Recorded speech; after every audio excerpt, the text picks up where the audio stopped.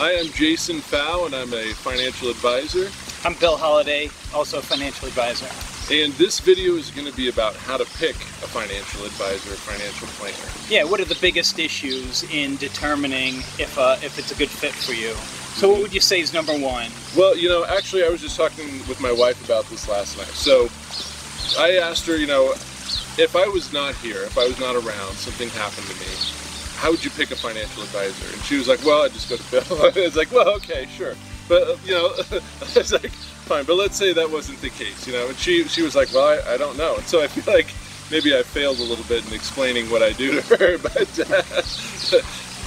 you know, it brings up an interesting point. So I said, you know, the most important thing to start with is you want to make sure that they are a fiduciary. So that means that they are only working for what is your best interest. So they're putting your interests ahead of their own always. That's kind of the most important thing you want to look for. Right? Yeah, and just how they're compensated. I mean, that ties in with fiduciary. Right. Investment or financial advisors are compensated through either commissions, fees and commissions, or fee only.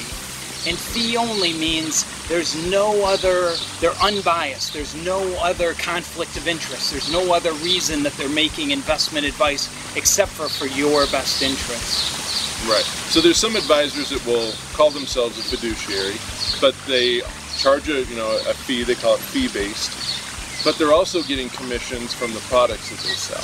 So how can you really be unbiased if you're compensated differently for selling one product versus another? You just can't be. Yeah, it can influence your recommendations, right, and make you push certain products over others. And there are other compensations that advisors receive if they are not fee only. They may be getting commissions, they may be selling a product and getting incentives to sell more. It could be trips, it could be bonuses. They could be getting ongoing fees for selling products. So really we'd recommend not using an advisor who's selling you products and right, getting compensated for those sales.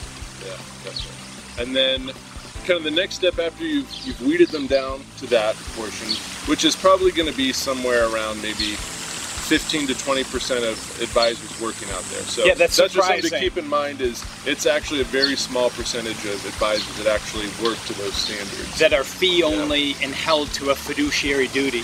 Right. So then once you've compressed it down to that, the next step would be talk about, what is their background? How do they, make their decisions, that kind of thing. So one of the things to look for would be a certification like a CFP, a Certified Financial Planner. And so that means that they've, gone through a series of 6 different comprehensive courses about financial planning. They've had to pass a test to demonstrate, a knowledge and a mastery of those subjects. So you know that it's not somebody who just decided to call themselves a financial planner and has no real background in the industry. Yeah, I think other issues, you want to know their education, credentials, how much experience they have, how long they've been doing this, how long the firm's been around, who you're going to work with. Are you going to work with the person you're meeting with, or are they going to pass you off to someone else?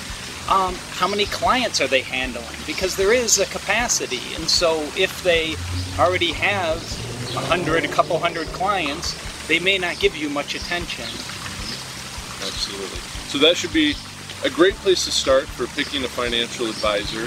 If you have any more questions for us, please comment, or you can contact us directly through the website. And so please do if you have any questions, and if you like the video, please give it a like and subscribe to our channel. You'll be seeing a lot more videos like this in the future. Thanks. Take care.